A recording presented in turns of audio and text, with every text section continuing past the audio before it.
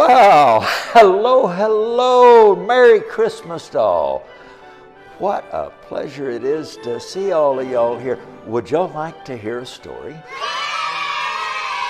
You would? Okay, let's do one of my favorites, The Night Before Christmas.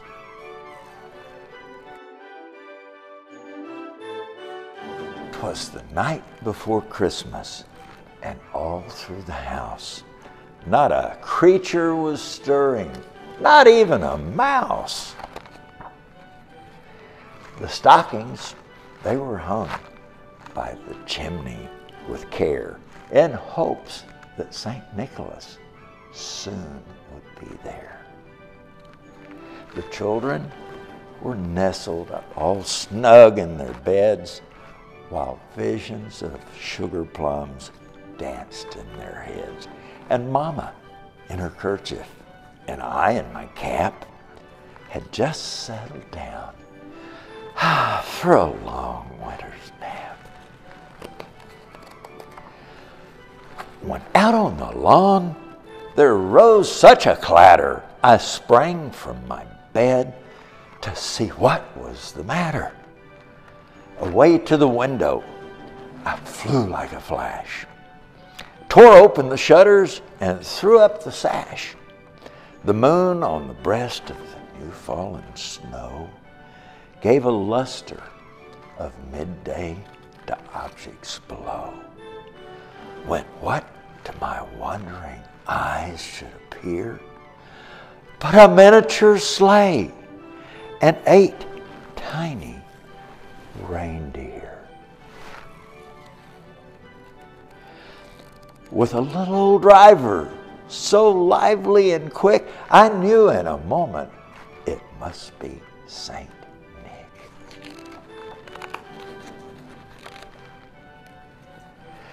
More rapid than eagles, his coursers they came, and he whistled and shouted and called them by name. Now Dasher, now Prancer, and Donner and Vixen, on Comet, on Cupid, on Donder and Blitzen. To the top of the porch, to the top of the wall, now dash away, dash away, dash away all. As dry leaves that before the wild hurricane fly, they were meet with an obstacle, mount to the sky. So up to the housetop the coursers they flew, with a sleigh full of toys, and St. Nicholas too.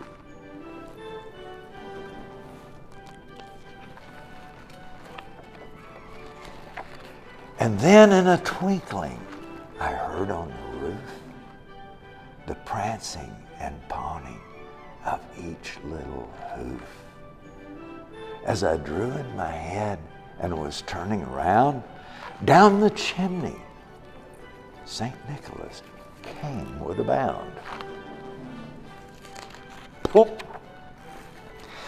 He was dressed all in fur from his head to his foot, and his clothes were all tarnished with ashes and soot. A bundle of toys he had flung on his back, and he looked like a peddler just opening his sack.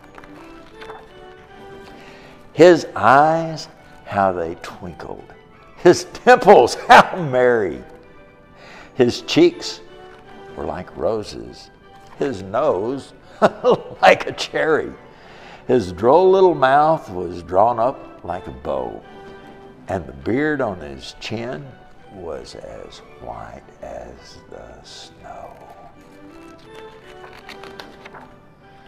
The stump of his pipe he held tight in his teeth, and the smoke, it encircled his head like a wreath.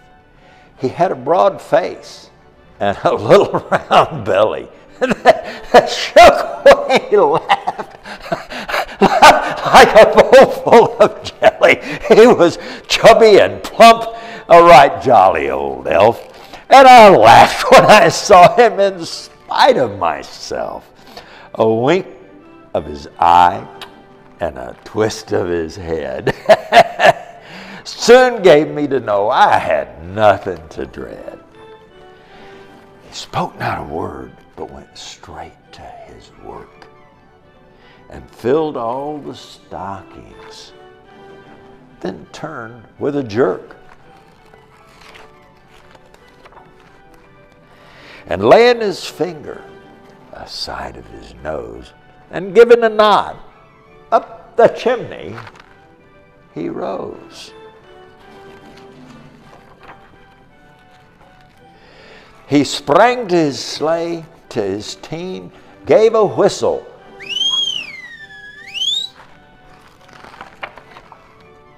and away they all flew like the down on a thistle. But I heard him exclaim as he drove out of sight, Merry Christmas to all, and to all a good night. I hope you enjoyed that. I always enjoy telling that story, and you guys and girls were such wonderful listeners. Thank you. Be sure and get to bed early on Christmas Eve. I'll see you then. Good night. Merry Christmas.